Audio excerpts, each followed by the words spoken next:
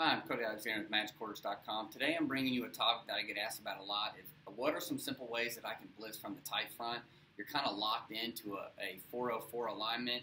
Maybe you don't want your DNs rocking out. You want to plug those B gaps. How can I use outside guys? How can I get to a blitz where I feel comfortable from the Tite Front and I can build it into my defense that I already run?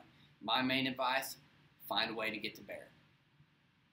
So the first blitz that we're going to discuss is probably the simplest blitz of all, which is just sending your edge rushers. So anytime that I get the overhang to the box in this blitz, all I'm going to do is send them off the edge on blitz contain. That again gets you to a relative bare front. So versus a 2x2 that's relatively easy. Your DNs are going to fit their gaps. The nose is going to go to the A.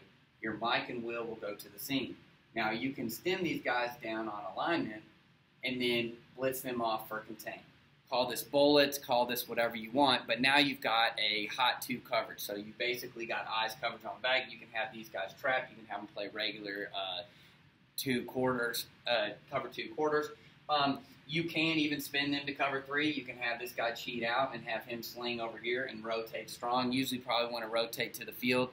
You don't want to leave the mic coming from the hash all the way out to the field to cover that guy. So if you're going to run cover 3, it's probably best to bring him down into the middle and sling him into the boundary and keep him on deep thirds. That would probably be the cover 3 adjustment that you would want. Otherwise, you can run either a trap 2 or play kind of a 2-read scheme over those guys and let the Mike and the Will wall the seam. So how does bullets adjust a 3x1? Very simple. Again, you keep the same people in the blitz. Now, if you want to, remember, this is blitz for contain. So it's okay that he's coming from depth. You can kind of cheat him inside and then send him off the edge. Again, send him off the edge. The line does exactly what he wants. This time we're going to roll. We're going to roll to a cover 3 because we're losing our edge player. So he's going to work down. He's going to work to cover 3. He's going to work to midfield. He's hot to 3, and he is your first or fourth defender. So he's reading the back, and then again, you can always lock up the backside. So now you've gotten into a bare front. You're versus a 3x1 set. You can roll to cover 3. If you wanted to leave everything coverage-wise front side, you could send the mic off the edge, but that would be a check down if you want to keep it real simple for your players and just keep everybody the same, whether it's 2x2 or 3x1. This would be the way to do it. So there you go. There's bullets. That's blitz number 1 that we're talking about, blitzing from Tite. In this blitz, we're going to have the same principles, but we're going to get to a 5-1 box instead of having the 2 inside linebackers and bringing people from the edge. So in this, you can either run a cover 3 scheme or a cover 1 scheme if you would like. It really doesn't matter. We're still going to get to a 5-man pressure. So in reality, you could maybe run a trap 2 coverage if you wanted to. But let's look at it and let's see what we got. So for instance, what we're going to do, instead of sending the sand, we're going to now bring the mic off the edge. Kind of a delayed rush. Have him attack the tackle and then insert in. Nose is always going to go to the A-back. We're going to get here, and then again, being able to blitz him off the edge for contain. He's going to wall. The Will linebacker can shoot. So this is where you can get your trap 2 coverage. You can run trap 2 to this, or you can run cover 2. You can still run your cover 2, and your coverage distribution is right here. The only thing that is kind of the wild card is going to be the A-back. So if the A-back pushes here, the Sam's going to have to push with them, and the Will have to open up. So in reality, if you run a hot 2 blitz, this guy's got to get to the seam, this guy's got to get to the seam, and you just don't worry about the back. So hopefully the back goes, and you got a Mike linebacker green dog and what looks like a green dog off the edge. Otherwise, you can get to a cover 3 scheme, leave him for the running back, drop him down. He can get to the deep third. He's wall and carry. He's there, and now here's your middle of the field player. So you can do this any way you feel comfortable. If you're a 2-high guy and you run cover 2 and you just like trap 2, you can do that. Just be aware someone's got to take the back if he comes out. But a lot of times in that trap 2 coverage, you're not really worried about the back because what's the back? He's behind the line of scrimmage. Everybody will rally to it anyway if ball's thrown. Hopefully it is thrown behind the line of scrimmage, and you've got kind of 2 squat corners on either flat. So you should be okay if you do that. If you feel more comfortable with a cover 3, you can do that as well. And it's an easy adjustment for cover 1 because the boundary safety takes him.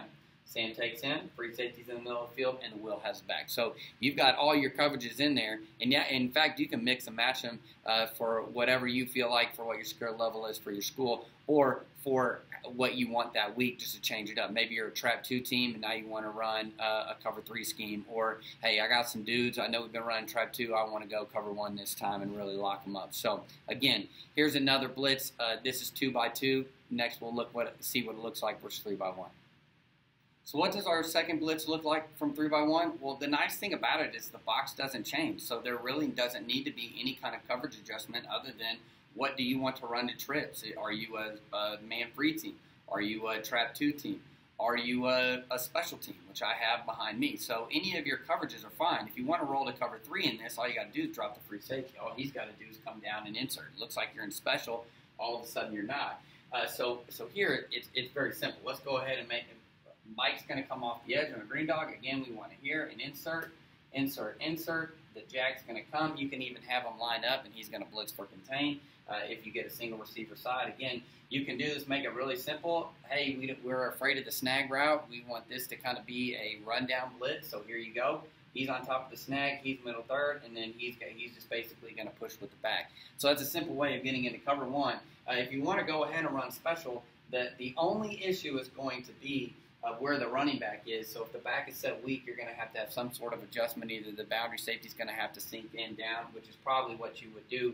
Is if you wanted to stay in your kind of split field look, he would have to be hot to 3. He's got to sit on it. He would actually have to come down and be in the box. So you're going to have to find a way to replace that. So again, everything you have cover 1, you have a split field look if you would like, or you kind of have a cover 3 look if you want that.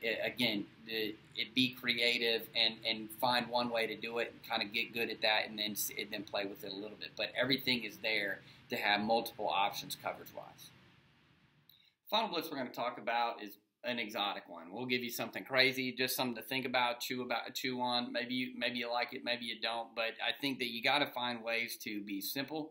And then kind of add layers to it until you can get to an exotic. Maybe it's a third down. You know what you're going to get. You know you're not going to get 4 verticals, so you're going to go ahead and take a chance. If you're a cover 3 team, one of those is maybe sending the safety along with the overhang that looks like it's blitzing. And so, for instance, if I'm always creeping this guy down here and I'm blitzing him, if you think about it, we've sent an edge guy every single time. So now I look like I'm in cover 3. And then all of a sudden, I'm going to track him down the line. I'm blitzing for contain, long stick, long stick, long stick. Now I've got a 5-man pressure, which is very similar to America's blitz. Everybody has it. You've got somebody catting down the line. You got somebody up looping up for contain. So if I get zone read right here, I've got a dive player and I've got a quarterback player, and now I can move him. With this, you can do this several different ways. If you understand the Georgia scheme or the Alabama scheme, you've seen this blitz before. It's a trap 2 blitz. They're going to make it look like cover 3, and then all of a sudden he's going to deep half. He's squatting it right here, hot to 2, and then now I'm going to be the deep half. I'm cutting to the flat. I'm cutting to the seam. So you can get real exotic. Now, if you don't have the dudes in the back end, you don't have a guy that can come and make it look like center field and then go all the way over there, you can play just kind of a regular cover 3 scheme. That Mike's just got a long way to go. Or you can do this into the boundary. You don't have to do this to the field. You could attach the jack, have the boundary safety down, and go down. That way the wheel doesn't have a lot. You could do a field or a boundary call. It doesn't necessarily always have to be to the back. So this is kind of the last one that I'm going to show you. The trips adjustment is real easy. If they got a guy over here, it's kind of the exact same thing. You're gonna get guys, except for the will linebacker he's now got to cut to 3. He's now got to get all the way out. So again, if you're not into the trap 2, kind of make it look like a cover 3 scheme, you can get into some trouble. But if you're into exotics, again, this is an easy one to make it look like you're going to the boundary, bring him down, cat down the line, him up, and then everybody, you don't lose your coverage distribution to the front. So this might actually be a better boundary blitz at the high school level if you don't have the athletes that can do it. But you can do it field or boundary. It doesn't really matter. So hopefully this gives you a little bit of insight. We gave you a simple way to get into bear front from sending the 2 edge guys from then sending the mic and the edge guy, and then now give you an exotic to chew on to see what you like. So hopefully you got a little bit more information. Again, my advice is if I'm in the Tite Front, I need to find ways to get to bear, especially if I don't trust those 4 eyes rocking back out, or get them into 4s so they can get into 5s, and then kind of use your interior blitzes to what you want. But again, get creative. What do you do defensively? Are you a quarters team? Are you a cover 3 team? Or are you a man-free team? If you're a man-free team, it opens up a lot of things for you if you've got the dudes. If you're a cover 3 team, again, kind of opens up some exotics for you, being able to send double-edge guys off of it. But if you're a quarters team, you're kind of a little bit more into structure, and these exotics don't necessarily might work for you.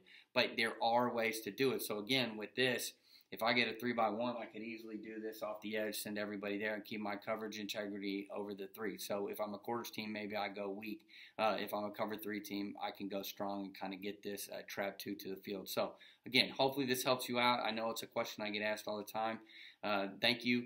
Make sure you check out MatchQuarters YouTube for more clinics like this, and make sure to hit up the website, MatchQuarters.com. Thank you.